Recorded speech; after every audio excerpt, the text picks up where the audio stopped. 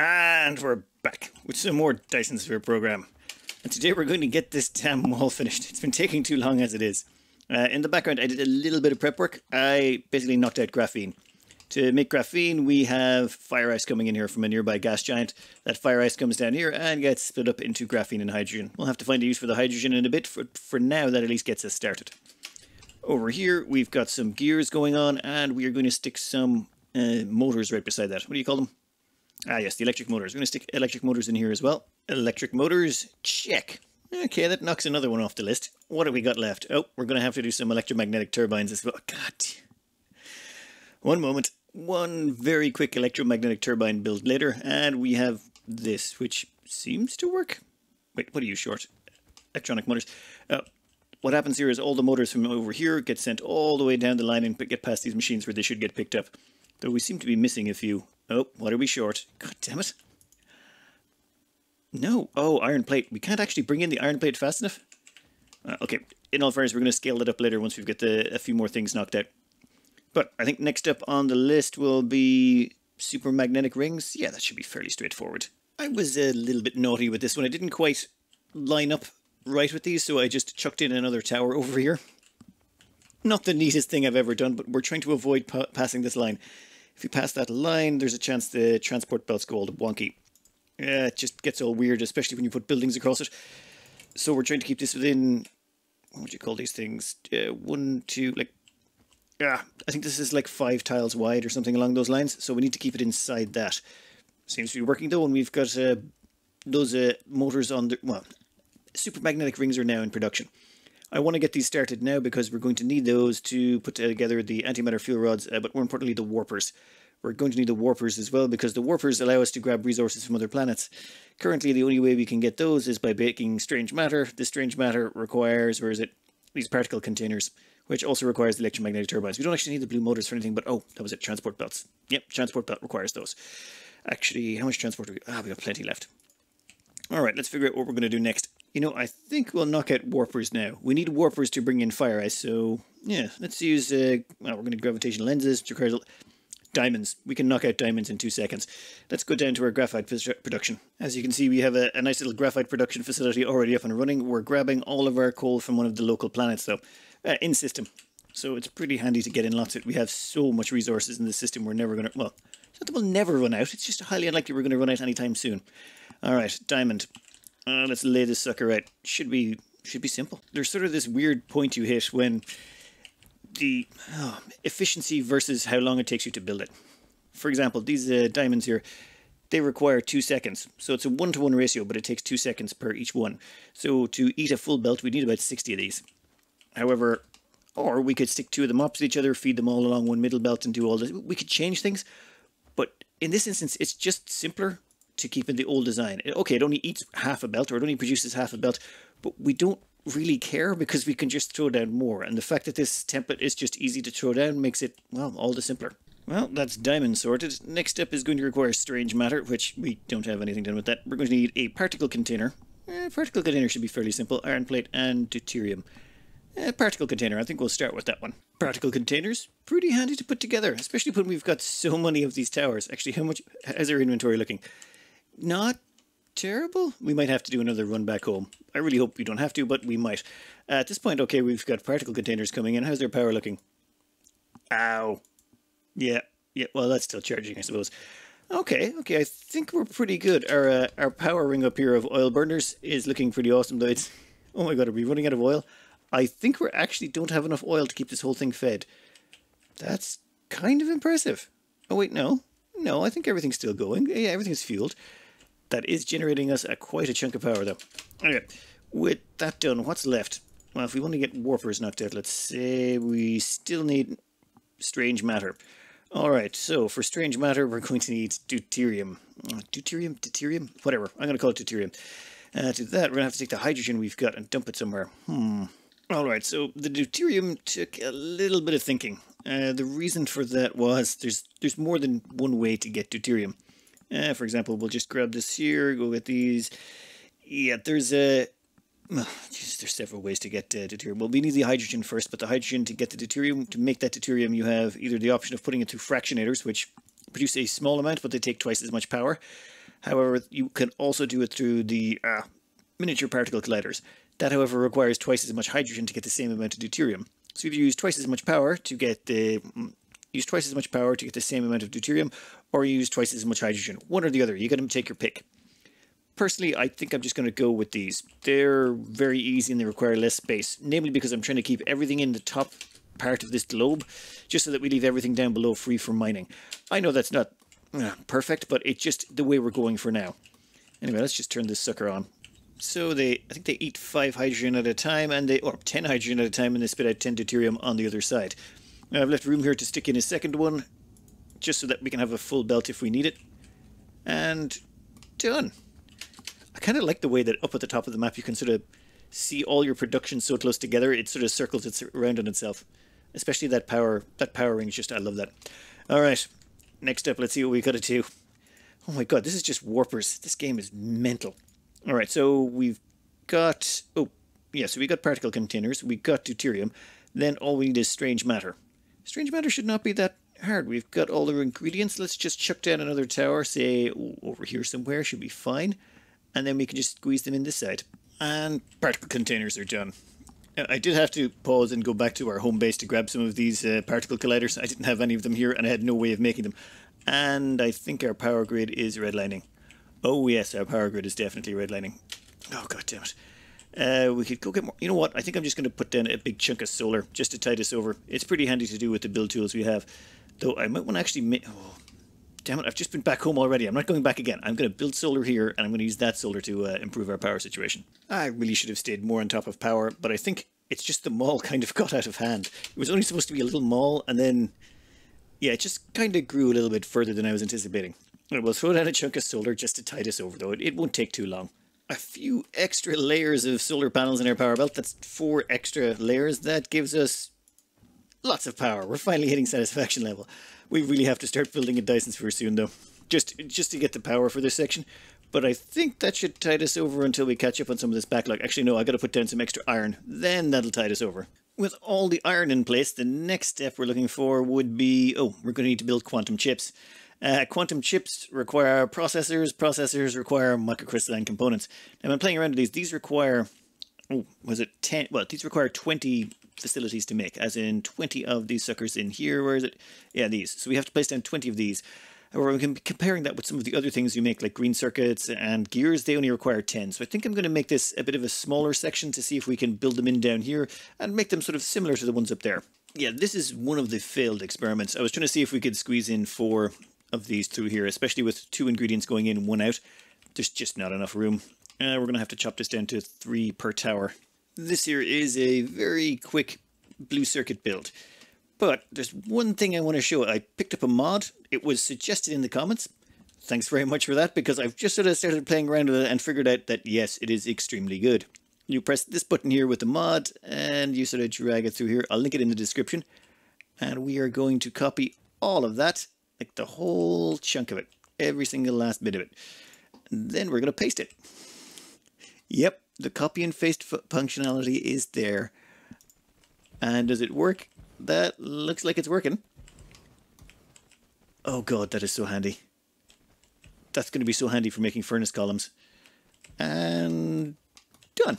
I'll have to put in some power on the other side, but that's okay. It does mean we're going to have to start planning our designs a little bit better to make that just easier to use, but that was so handy. Connecting up the lines, and there we go. That'll give us 1 full belt of blue circuits, or whatever, microcrystalline components. What's next up? Dear Lord.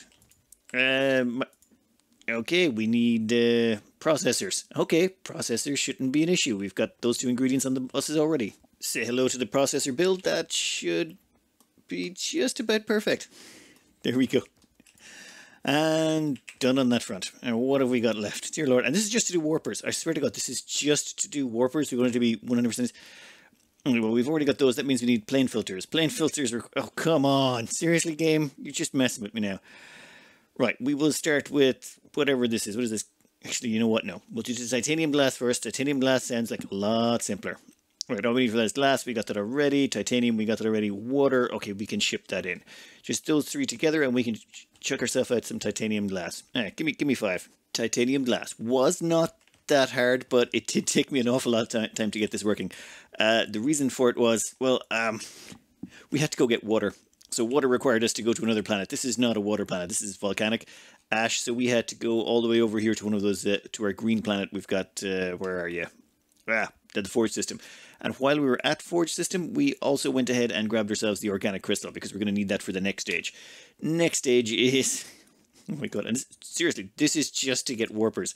Oh, sorry, wrong one. Next one is we're going to need to get our hands on plane filters. So plane filters require, we've already got the titanium glass, we just need Casimir crystals. Casim? Whatever.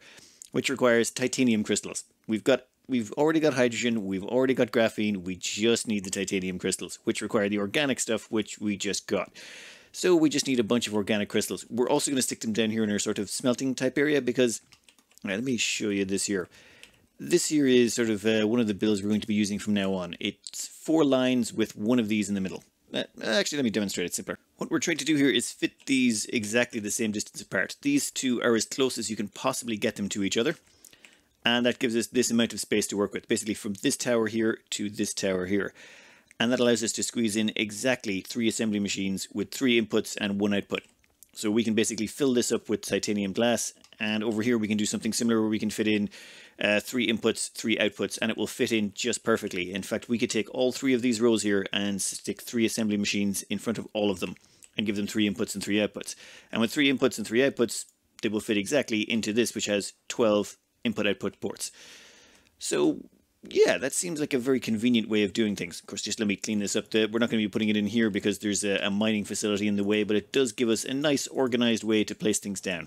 So the whole point of explaining that was we can take this build and we can convert it down or something similar. For example, where is this? Titanium crystals. They require only 2 inputs and have 1 output. So we can grab one of these ones that we did already, say the processors. They have 2 inputs and 1 outputs. And we can go grab the blueprint tool. You can use the plus or minus symbols on the keypad to make this bigger or smaller. So we'll grab that there. And we can just run this all the way down here. Make sure we grab everything, including the power poles. Oh god, I love the way that you can include the power poles. And done. Then we can move this all the way over here. Now, I think it might keep the... whatchamacallit. Oh, 1 second. Just there. Yeah, it's going to keep the record of what was actually queued to be built, but you know what? I'm kind of okay with that. Come on. Oh my god, that is crazy. In fact, let's use the time mod as well, and yeah, we can definitely save ourselves a whole bunch of effort. Alright, now we just got to change what's queued up. So for all that we do there is we just change that to titanium crystals, and we just copy-paste that along. This will take me a minute. There flows our titanium crystals, and then... the last one, I think it's just these Casimir crystals. That's fine. 3 inputs, 1 output. And we did have this up here, which is basically that 3 inputs, 1 output. All we have to do is grab the blueprint book, and let's take ourselves a little blueprint to this sucker. We have moved all the way down here because we've got lots of space down here, and that should allow us to tack this in quite nicely. The game doesn't lag, actually. I was expecting the game to lag when I had the blueprint in my hand and was moving about. Ooh, we'll put you right about there. And then what we'll have to do is we'll bring 1 input down there, another input from down there. Same again on this side. Oh, and you can go up there and in. Dear Lord, that is so much simpler. Now we do have to change, of course, what's queued up to be built, but this saves you so much time. Imagine how quickly, once we've got a Dyson Sphere for power and we've got our mole finished, we can just churn stuff out. Expanding will be so much handier. Unfortunately, I'd made this a little bit too long. This thing eats so much hydrogen, we can only make about 7 of them in a row, and even then it's actually not quite enough. This one will actually stall out occasionally just because there's not enough hydrogen coming in. We're going to have to add in a few more just to meet production demand. With all of these going flat out, we have a little bit of a problem. I don't think the hydrogen can get here fast enough. It keeps bottoming out. I've put it down to local demand as well and set up there's another station over there that actually collects hydrogen from the remote locations. We have a couple of local gas giants we're tapping into. That should hopefully work out, or the local gas giant should be able to keep us going, well, hopefully for a while, at least until the Casimir crystals back up. Then that just leaves us. Come on, what's left? What's left? We must have the lot of it. Okay, now we just need quantum chips, which, oh no, we need plane filters. Damn it. Okay, so we need plane filters, which, how many we're going to need for this? Wow, we are going to need a lot of plane filters. 12 seconds? 12? That's... No, that's gonna... Oh, yeah, let me think. I don't know if I mentioned how incredibly handy this is, but dear Lord, being able to just lay them out like that, this just saves so much time. Once you've got the design down. I mean, okay, coming up with the design is the fun part, but then it's a case of scaling up, and that's sort of also incredibly good, and that is just... Look at that. Perfection. There we go. Plane filter production completed. Now all we need to do is actually build the quantum chips. Dear Lord Jesus. Still just going for warpers. That's all we're going for. This game is mental. Alright. For this we only need 2 in, 1 out. Pretty simple. We'll just... actually, we'll just stick it in here. I mean, we've already got the plane filters there, so we do 1 in, 1 out. Yep. 5 seconds. I love that we're able to throw this together so quickly. That's just... Oh, this mod, I should probably warn you, has a few... It doesn't work with a few other common mods, like the advanced construct-deconstruct one. Yeah, it doesn't work with that one, so you have to uninstall that. Actually, there's a couple of mods it doesn't work with. Definitely read the instructions on the mod before you use it. There's 2 mods it doesn't work with, so if it's not working, double check instructions. Alright, with that done, we can finally get around to making warpers. This is... Jesus Christ. Or wait, no, we have to make gravitational lenses. God damn. Okay, gravitational lenses, then we're making warpers. Gravitational lenses are 2 in, 1 out as well. So, yeah, we're just going to do it the same way again. Oh my god. Yeah, sorry, I know I'm gushing too much about this blueprint tool, but it just makes life so much better. Anyway, with that done, let's plug it in. Oh, change the... all we have to do is change what's queued up here, make that gravitational lenses. Then I have to copy paste it. This is probably the most annoying part, is copy pasting it, because you have to sort of run sideways while doing this. And of course you mess it up. I find it's better just to take my hands off the mouse and do it with the control keys. And let me plug this in 1 second. And there it goes. Gravitational lenses. We're almost finished. Now I should point out, there's no way we can keep up with this. We've only got about half the production necessary to keep up with this many. But this does eat an entire line of one thing, so we sort of want to build it this long. We'll grow into it as we go, and we'll be adding in more production as we scale up, so why not just build it now? Do we have the power for it? Yeah, we do, just about. That means we can now build warpers. Oh, I just realised, to build this gravitational matrix we need to build science labs. I didn't bring any with me. I'm going to have to go around and manually craft a bunch of science labs. Oops. I'm not going back for these. I can find the raw materials here. It's 5 seconds to put together some science labs. I will be the first to admit, this is complete overkill when it comes to making warpers. We do not need this much, but we are going to need to put in some science at some point, and having this here producing science, it won't hurt. And this many warpers, well, it does definitely mean that we're not going to get stranded out here. That's one of the things that worried me, was getting stranded, though. I suppose at this point we have so much infrastructure here, it's actually better here than back home. Well, except for power. Power-wise, yeah, we really need to get into a Dyson. There's just one more thing we've got to do. We've got to actually put together the mall. We never did that yet. But we've got just about everything. I mean, we have all the necessary components to build that. Oh, particle broadband is missing from that, but we can build pretty much everything listed here. Ooh, pretty much. Some of the higher end stuff is going to require a little bit of work, but we're pretty damn close to everything. And this is the start of our mall. I went with, well, basically I repurposed the old mall we were using, which was green circuits, electromagnets, iron plate, and stone. But then I also added in glass. Having a little bit more of a think about it, glass seemed like the logical choice when it came to adding to the bus, because it actually gives us a lot of versatility. The best example of that is this thing here. We need to make these wireless power towers. We don't need a lot of them, but it's nice to have them. However, they require plasma exciters. So all we've done here is we've actually taken the glass and we turned that into prisms. Then we take those prisms and we combine them with the electromagnets we already have on the bus, and that gives us the plasma exciters. And then the plasma exciters we feed into this assembly machine, and then it's right beside the Tesla tower, so the Tesla tower feeds in from the opposite side. Meaning we get to produce these without having to do some complicated shenaniganry to make plasma exciters. It all just flows in there. And that's just using 5 lines, which is perfectly easy. In fact, I'm going to start using this design in my early builds as well. Putting glass on the bus just makes things simpler. And as well as that, like normally you'd put gears on the bus instead of glass, but we can just make gears with the iron plate that's on there already, and it's a level 3 belt, so we should be fine. Sorry about the mess here. What I'm trying to do is I'm trying to squeeze these towers around here. They're going to act as sort of the the storage points, because we can access them from anywhere on the planet. You can click on any tower anywhere, and then you can pull resources out of it if you want to. So this should give us a nice, healthy mall. And all I got to do is put in a whole bunch more. This could take a little time. One moment. All right, just to show you what we're sort of doing here in a slightly more convoluted sense. This entire thing here is just designed to make these belts, the layer 2 conveyor belts. What we have here is just the layer 1 conveyor belts, and they need gears. So we pull iron plate, put it into a gear machine feeds into that, and boom, we've got the level 1 belts. But to make the level 2 belts, we need electromagnetic turbines. Now I know we have these on the bus, but instead what we do is we build gears on site, we feed them into this machine, which makes electromagnetic motors, which then feeds into this machine, which makes electromagnetic turbines, which then feeds into this machine to give us the level 2 belts. And then, of course, we don't want those level 2 belts on our bus. That would be pointless. We don't want them put into one of our towers. That would be a waste of space. So what instead we're going to do is we're just going to stick one of these towers here, set this to layer 3 conveyor belts, and then it's only missing 2 items now.